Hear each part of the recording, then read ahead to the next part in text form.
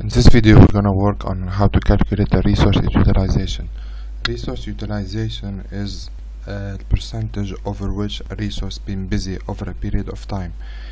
Saying for example, if the utilization is 60%, which means he's been busy 60% of the available time per day. Okay, so it is very simple step. We start by create. Of course we need a process and dispose.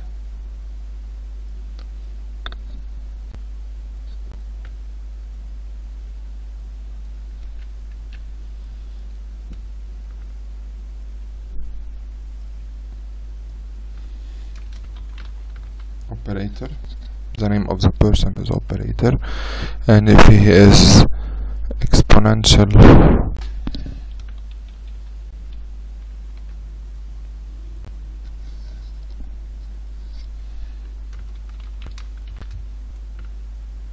system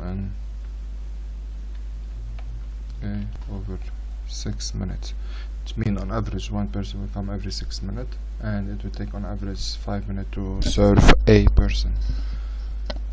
Okay, so if I need to do result, all I have to do click on variable, build expression, resource, difference between current utilization, which is resource utilization, which is instantaneous utilization at a certain period of time. So we're gonna do no border, transparent background.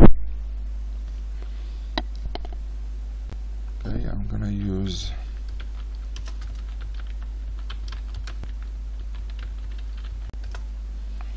this is the resource utilization 50%.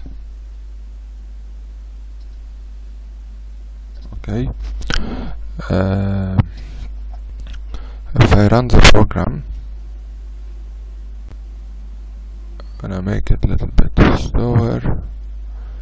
You can see the value here is either busy as or is 0, which means like it's instantaneous. So it's either he's busy or is not busy.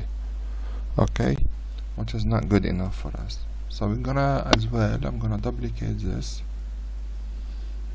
and here I'm gonna write instantaneous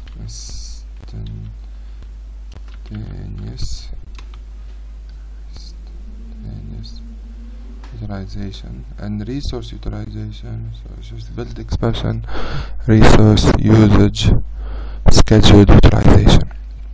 The difference between the two is huge, because this one it gives you the utilization over the whole period of time. So it's 84, 53 over what time has been passed. Like 5 hours has been passed, 4 hours, it gives you the utilization over the whole day. While the first one, it is like either busy or not busy. Okay, it's a huge difference between the two.